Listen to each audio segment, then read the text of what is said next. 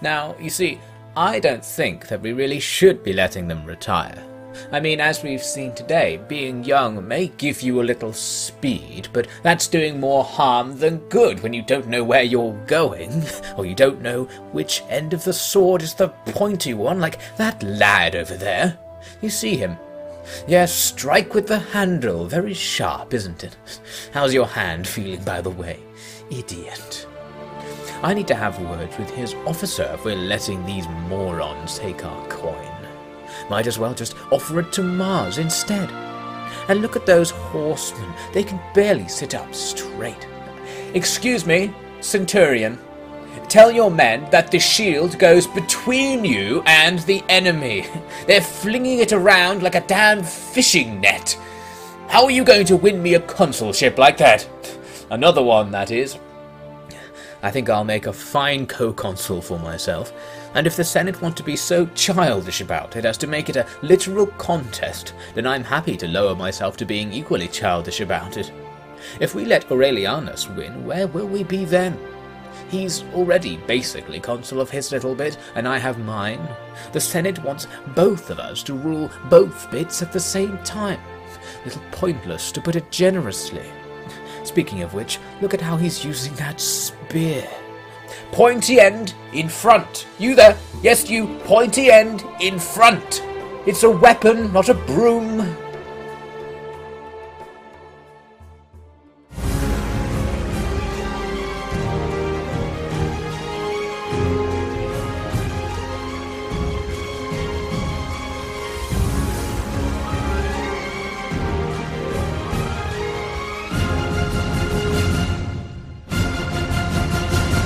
Hello and welcome back to Fields of Mars. Last time we were able to clear out a load of Sassanids near Alexandria, then headed over to help our Egyptian allies by fighting the Garamantians. We managed to get a relatively ordinary land battle. That was a special treat where we wiped out some Garamantian infantry without much help from Egypt. Septimus was able to make some gains by reforming the Roman state of Asia to protect Thracia. Constans then went back to the Alexandria region and just cut down even more Sassanids, clearing up their most recent invasion, and then we jumped over to see Aurelianus, where he was suddenly moving out against the Huns on the promise from the Senate of receiving political favours if he could take out Attila. We had a very favourable battle that went exactly right against their first army, and now we continue on. First, we've got a bit of business in Egypt to attend to, and we've got some agent trouble specifically. Constans losing most of his movement points at a very annoying time because we're actually surrounded by enemies right now. The Garamantians coming for our settlement down there in the south, Oxyrhynchus I think it's called, and generally coming as if they're going for Alexandria. They seem to be just walking right past Egypt right now and coming into our territory, perhaps stirred up by the fact that we were fighting them over in Egypt's territory. So with limited movement points, we can't really do anything about them right now. We'll just have to be on the defensive. Meanwhile, we've got our Hun hunt to attend to, so Aurelianus happens to be in movement range right now of this group of Hun armies. Attila himself with a half-dead unit and a half-dead army sitting in the middle, so I could attack them right now, but they'd still have about 2 stacks worth of troops, which could be challenging. However, Julianus, who surely wants to get in on the action as well, is also in reinforcement range. He can't quite reach the armies, but he can get to a point where he's close enough that if Aurelianus attacks, he'll be able to tag along. So, seeing this, I'm going to move him over. This will, of course, leave our defences open because the Huns could now move through Aquileia into Italia and attack anything they like, but they may not know to actually do that. So I sent Aurelianus to attack Attila himself, and I thought we'd have a battle here, but they actually ran away. And since they ran away in the strongest possible configuration, that means they'll also run away when I attack the other 2 armies, and there we go. So nothing came of that in the end. We'll just have to continue watching, and because we're actually going into winter next turn, these armies are going to be pretty much stuck due to winter attrition. So the hunt will have to wait until spring now. Back in Egypt, I wanted to start a new small army to support Constans, so I've got a Senate officer actually to come down and basically just recruit a few troops so that we can either support Constans attacking things or have them be on the defensive, so Constans can be freed up to be a little bit more aggressive since we're being attacked from all sides all the time. And those attacks are happening right now. Some Sassanids appear from the south. I had thought the Sassanids had nothing down south, upriver on the Nile, and I think they actually moved things down down there might have seen the moving troops down the road on the other side of the Nile. So for whatever reason, they're just doing a roundabout attack on us to come up from the south. The Huns run away, going deep into their territory, but we can still see them because they ran into range of one of my spies, so that's quite nice. We'll keep an eye on them and make sure, of course, they don't now go and exploit our open defences. And the Garamantians start pushing on Alexandria. They seem to attack Egypt first and easily defeat them because there's nothing there, and then they actually go and lay siege to Alexandria and stack up with a few extra forces to add to that siege. Then a Lakhmid agent makes very short work of that new officer from the Senate. He is immediately killed before he could recruit any troops, so that didn't go very well. This is basically what happens when you're at war with the Eastern Coalition. They have so many more agents than you that they will just spam agents and do whatever they want, basically. So that's just going to be an ongoing problem. So there's all the messages. We got betrayed by that agent, basically. We've also got some wavering loyalty to deal with some governor back in Britannia, but that'll be easy enough. We'll just give him some promotion to some office. Now, I was looking at the Garamantian force besieging Alexandria, and it looked curiously weak. We, of course, have Constans inside the city, so he can just sally with the garrison, which is pretty big, and with the fleet, which is full-sized as well. So doing that basically makes them break the siege and run away. So this simulation is basically representing nothing coming of this siege. They walked up to the town, saw we were strong, and walked away again. However, it still counts as damaging all of the buildings, as if the siege had been going for a while and they'd been making siege attacks, which is a really annoying little feature of the sieges in this game. Anyway, so we basically chased away all of the Garamantian armies nearby, and none of them wanted to fight. They all just ran away. So we've scattered them, but not actually damaged them in any way. They can just come back again. There goes another one. I have enough movement points to reach a couple of them again, so I had the chance here to try and actually kill some of these armies at least and start working our way through the Garamantians. And I'm going to go for this one on the riverside because the naval fleet can come upriver and actually take part in this fight. And we have a gigantic advantage as a result, so we'll just auto-resolve this guy away. A nice high-level commander who we can just very quickly kill. Constans just pokes him with the sword, kills a decent amount of the army, but not all of it. However, it did just retreat, so we will be getting rid of them. That's very nice. They do still, of course, have those armies over to the west, so we need to go back to Alexandria to defend against them. They'll probably be making some more attacks, and of course they weren't the only threat. The Sassanids are still here, and they are going to attack us again. Once again, they want to sack this settlement, coming in with a super easy auto-resolve that we can't really do anything against, so we'll just let them do it. For some reason, they're not reoccupying this settlement. They just keep sacking it over and over again, which does have diminishing returns, so we're not really getting anything out of this apart from making a statement in that they keep beating us in battles. Maybe that's their objective. I appreciate the sentiment, I really do. I was ready to give control over to your man as soon as I'd done saying my goodbyes. But you see, it wasn't so easy, for we were under siege by the enemies you made in Africa, and I couldn't meet him for some days. And when I went to hand over the reins, I found, to my horror, that the dastardly Easterners had strung him up in the desert with all the men he had gathered. Yes, he is dead, honourable gentlemen. It's very volatile out here. You are welcome to send another representative, and I'd be happy to give all my forces over to you. But I think you'll find the same thing will happen to him again. Such is the way of the desert. My advice, if you want it, is to stick to ruling my old conquests, and let me deal with the new ones. In the next turn, the Garamantians were back to resume their siege of Alexandria, this time with the sieging force not even in reinforcement range of the other Garamantian army, so it was just half a stack laying siege. Really annoying, again, for the reason I mentioned earlier, because now it's damaged all the buildings once again, and this is just something which never would have had any chance of getting near the city if we'd had a chance to react to it before our turn. But anyway, we went over to the west to destroy the other Garamantian armies, and they are going to stand and fight because they are together. The first army, not very good at all. Tons of levy, deserty style troops which have poor equipment and training. And what we can do is use Constance's night attack ability to get rid of the second army, to bring it out of this fight. And although we'll lose half a stack of garrison troops, it still means the balance bar is super far in our favour because the enemy's troop quality is so poor. So seeing this, I thought we'll just auto-resolve that first stack.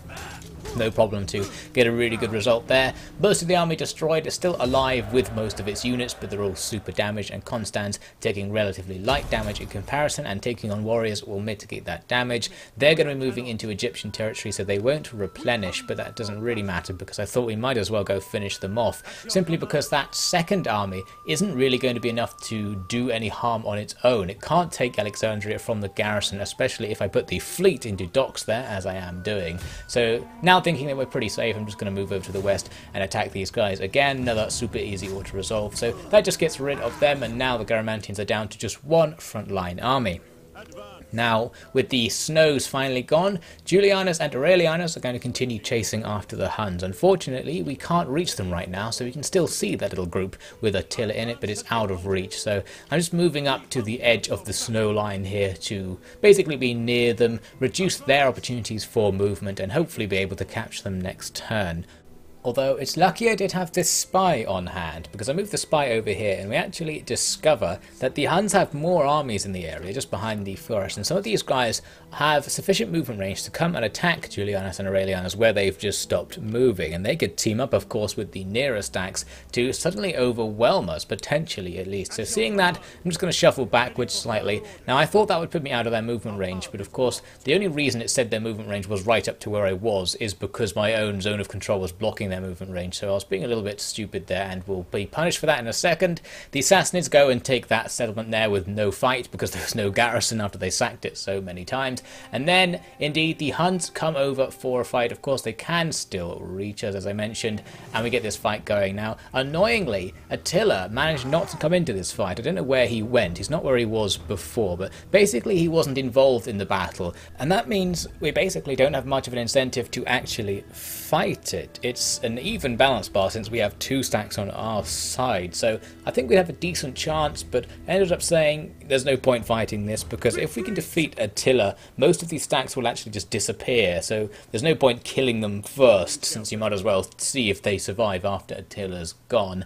So once we retreat with one army, Attila does now reappear just to mock me leading the attack, so I could have fought that and basically fought to the death to try and take out Attila, but that's not exactly what we need here. We need to come out of this alive if possible, so we fall back again, both our armies falling back to a strange position, but at least they're next to each other, and then the Huns just move around the place with Attila looking relatively isolated now. Possible we can attack him, at least he's still on the front line. Now the Garamantians, after we wiped out all of their armies over in Egypt, come to us offering peace and money to make it go down a little bit easier, so this is just what we need. We're not in a position to actually attack them, so we might as well be at peace. We're not going to gain anything from being at war. The only thing I did want was to ask for a little bit more money since they had annoyed me, and they were willing to accept that deal. So that is a great result. That will take the pressure off Constans. Now he can focus on the Sassanids and perhaps one day try and get that territory back that we just lost. But first, back over to the Hun situation, where you can see the Illyrian forces have moved out and attacked some of the Huns and caused their armies to move around a bit, which is actually a little bit annoying. Attila is now much further away than he was before, and another Hun army has apparently retreated to be standing right next to Julianus and Aurelianus. So now I have to attack it to move through. Luckily, it's half dead, so that's no problem. Had to fall back with Aurelianus there, though, because Julianus wasn't reinforcing for some reason, even though I'm pretty sure he was in reinforcement range. I guess he just wanted to have the honour of leading this attack since it was going to be virtually a guaranteed victory. He can get that on his resume, and it goes easily enough, so we destroy that army. That will allow us to move off this little peninsula. But of course we can't attack Attila anymore. I think we might have not been able to reach him anyway, but now he's so far away we're going to have to just go back into chasing him and trying to get into position once again. Picking up a couple of upgrades before we go. So we'll just have to see what all these Huns do. They're all over the place now, so it's going to be dangerous to move through this territory, but if we stick both armies together, even if we do get forced into a fight, at least we'll have pretty good chances. Now, the Sassanids suddenly decide to make an attack at Constantinople. I wasn't really sure why they weren't doing this before. I was expecting them to, but I think Constance's attack in Egypt basically heavily distracted them and many of their forces went down there instead. However, they didn't actually want to make that attack on Constantinople. They laid siege and then left immediately, so I guess they just saw Septimus in there. Maybe they didn't know what we had defending it or something and gave up once they saw the balance bar, who knows.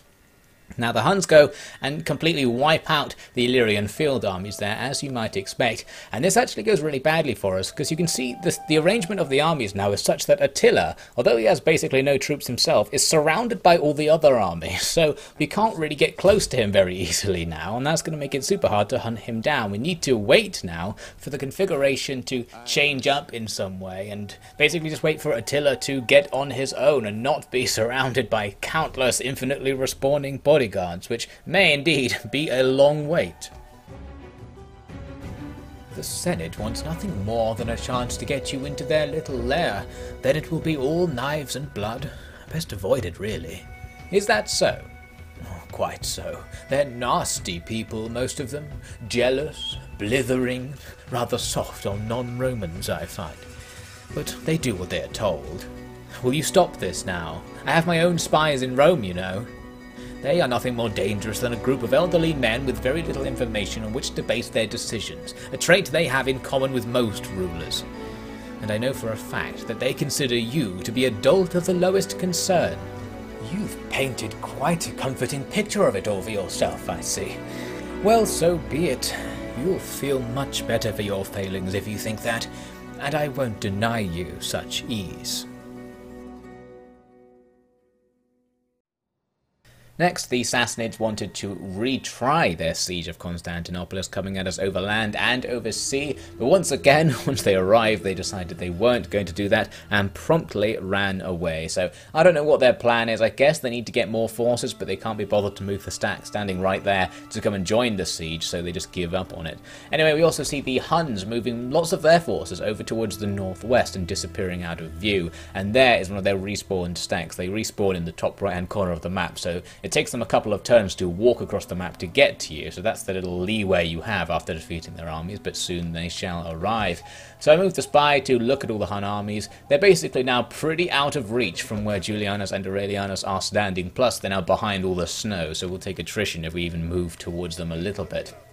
So overall, not good. The wait shall have to continue. We'll just move along the edges of the coast here where we can avoid attrition and get a tiny bit closer, but overall looks like we're really not any nearer to finding Attila than we were before. Now his army seem to go back, except his. He rushes further to the north, now going even further away and truly going out of our reach. Plus that respawning army actually walks right into Thracia, so that's inconvenient. It looks like we may have some trouble on our hands there. I tried to find Attila again using my scout, but I was unable to do so. Moving north, I found another Hun army, but no sign of Attila. He's disappeared off somewhere. So now we've basically lost the trail. He's nowhere near us and we don't know where he is, so we can't go towards him. And as we've said many times, there's no point going after these other Hun armies because it's not going to achieve anything. So it seems our hunt is just suddenly fading away now. Some good news, though, is that the Sassanids have once again abandoned Nicomedia, so Septimus can just step outside and fight their garrison army with an easy auto-resolve, so that is nice. And this time we are going to make a different decision to what we've done previously. Septimus is going to basically have to swallow his pride and realise that just sacking Nicomedia doesn't do anything. It's not going to have any long-term impact on the Sassanids, but what we can do, of course, is raise the settlement, a tactical raising. Since we can't hold it as evidenced in the past, we'll just make sure that they can't hold it either by getting rid of it entirely. So that'll make it slightly harder for the Sassanids to attack Thracia and Constantinopolis, and may make them wish to rebuild it before they do, which will buy us some time if that is still their plan. Septimus, of course, is now stuck there because doing that uses all your movement points, so he is likely to get attacked by the Sassanids. And there's that Hun army just sneaking through our back lines. The question is it just going to walk through, or are they actually going to be aggressive? Because they could probably take Marcianopolis there if they really wanted. Now the Sassanids, of course, do come to attack Septimus. They do not allow us to step anywhere near them, and the balance bar actually in our favour. They've only got 1.5 stacks of troops. They probably could have mustered more if they really wanted. Lots of ranged units here. So I was going to fight this, but then I basically realised that it's not going to achieve anything. It's similar to fighting the Huns, where we can defeat these armies, but what would happen if we did? Pretty much nothing, and they'd just come back. So I thought we'll save everyone's time by trying to avoid the battle. I thought I'd just get a retreat back into Constantinople, but Septimus actually runs past the enemy and does this weird thing running into our Asian allies' territory. Luckily, that's good enough for this turn. At least the Sassanids can't pursue.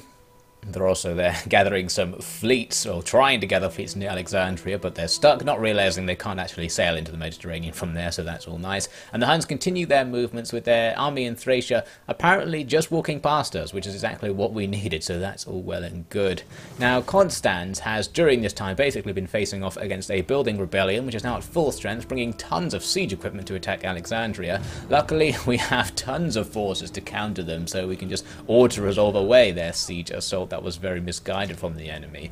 And then, a couple of turns later, actually, after not much happened, we got this little cutscene that seemed to tell us that doom was approaching. There was a solar eclipse going on, and something about the sixth seal of the apocalypse being opened or something. I thought, well, this is probably going to be 20 more Hun stacks are going to spawn or something, but it actually turned out to be an entirely different set of news, both good and bad. The bad was that this eclipse seemed to be marking the death of Constans. Legio II is his army. You can see on the right there that he has died of natural causes. So for now, his army will just be taken over by some minor officer from the Senate before we can arrange a superior candidate. And there's the confirmation. Natural causes. In his 60s, so he lived a decent life and a life of conquest and glory. He basically single-handedly restored a decent chunk of the empire, so he's going to be remembered fondly. And here is some perhaps even more important news. Attila has somewhere died. So we don't know where he went on his little quest there, but he managed to get himself killed. It's possible he died of old age. He wasn't that old. He must have only been in his 40s at this point. But it also comes along with a famine, because there's been some more climate change with the passing of Attila, and this basically means we're now going to have less food income from everywhere because fertility levels drop as the temperatures are dropping. And so we've gone right food negative after having a pretty good food surplus before. So we're going to have to deal with that, deal with the loss of Constans, and perhaps somewhere in between celebrate the death of Attila. Don't you see? Don't you comprehend his message? We have failed the Lord. These signs do not mark the passage of great men. They mark another rung on the ladder to hell. The Lord sees that we do not rid ourselves of heathens, and so he steps in to remove the two most demonic men of this world, casting shadow across the land as he does so, to show the darkness in their souls, and restoring the light with their passing, so that we might realize there is still hope. The trial is not over, but we are losing, friends. Losing our connection to God. We have brought all this suffering upon ourselves with our unending sin, with our unending cowardice in the face of ignorance. Where God's word has been scorned, his actions shall not be. We must teach mankind of the end they bait, and save them. With Constans dead, his wife Pompilia, who is also Aurelianus' daughter, is now once again widowed, but immediately seems to be lining up a new potential husband. It's now up to Septimus as the head of the family to make a decision on this, but the man she wants to marry is also called Septimus and also looks pretty much identical to him, so I decided he might as well intervene here, deciding that this was going to be a little bit weird to have another identical Septimus added to the family. Plus, of course, we don't even know who he is. We may be able to get a more favourable marriage in the future if we just hold out a little bit. Now, if anyone was wondering what happened to Eutropius, here he is. His current duty is basically taking over from what Tranquillius used to be doing, which is just holding down all of the islands and generally being responsible for all of the Mediterranean at this point, since Julianus has abandoned Italia as well. So that really just means fighting rebels and taking out these eastern armies that come over and land from time to time, but so far that's not been a problem. Now, with Constans' main force, I decided that his son Anicius, the one who's currently governing in Constantinopolis, is going to sneak down to claim his right to rule this army, since Septimus already has his own force, as the second son, Anicius, may inherit command of this force. The first thing he's going to do with it is try and win some glory by taking back that settlement we lost to the Sassanids a long while back now. But it's going to be a little bit of a problem because he's not a particularly good commander. We saw just earlier when I was picking him, he's boring, he's arrogant, and he's a procrastinator. So overall, not exactly leadership material. Also noting there that our Egyptian allies have been taken over by separatists, but at least they're not hostile to us, so that's not actually a massive difference.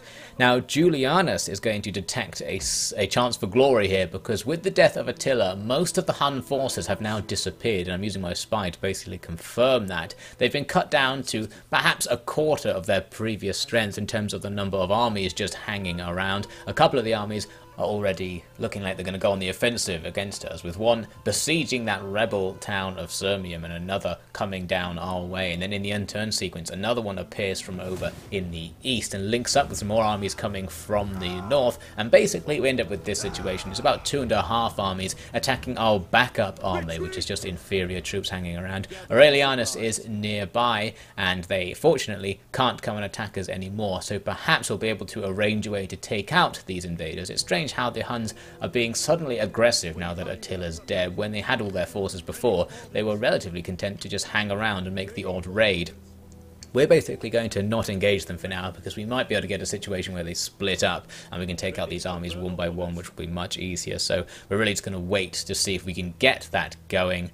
Next, with Anicius, I'm basically just going to continue moving south to attack the Sassanids. We do see some Lacomed forces sneaking towards us up there in the northeast, but we're just going to ignore them. Alexandria should be able to hold itself for a little bit of time, so we can move south to besiege the Sassanid army inside the settlement. The settlement also has a full stack garrison, so this isn't a very favourable situation, but I'm sure Anicius believes he can deal with this, being completely unexperienced and knowing that he's coming into inheritance of a very powerful army that can probably do great things. He just doesn't know exactly what. So we're just going to leave that siege going for now to see if the enemy will sally and we can fight a normal battle, because I think that would be more favourable. And then Julianus has some options here.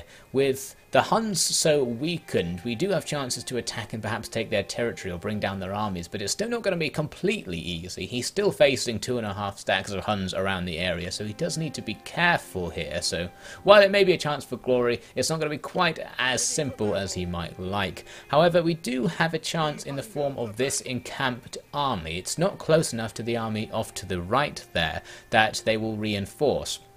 So that means we can attack the fort and do a fort siege style battle, which may give us an advantage against the Huns, because it gives them an incentive to stay still in the battle in order to maintain their position in the fort. And when the Huns are still, their big cataphract and horse archer advantage is going to be lessened. They do have some decent regular infantry, and of course they have large onagers, so we do need to be tactical and careful here. But with an appropriate battle and an appropriate strategy, we may be able to take this army down with sufficiently low losses that we can then go and take more armies down and perhaps actually conquer their territory and finally give Julianus that glory he's looking for. Spending his final months in Alexandria, Constans made various provisions to ensure his own sons would retain prominent positions in the Roman military. His first son Septimus was named as the new patriarch of his family, passing over his brothers despite them being far better known to the people. His second son, Anicius, was given, somewhat forcibly, command of all the forces previously beholden to Constans, and given the mission to continue the conquests of his father. Conquests he had not been following, but was at least partially interested to try his hand at. For the third son came nothing but estates, for Constans had come to think little of him. The father disdained the ease with which the son had become a servant of his rivals in the Senate. That's it for now. Thank you so much for watching, of course. We will be seeing whether we can hold on without Constans and what new opportunities the death of Attila might bring us in the next episode of Fields of Mars.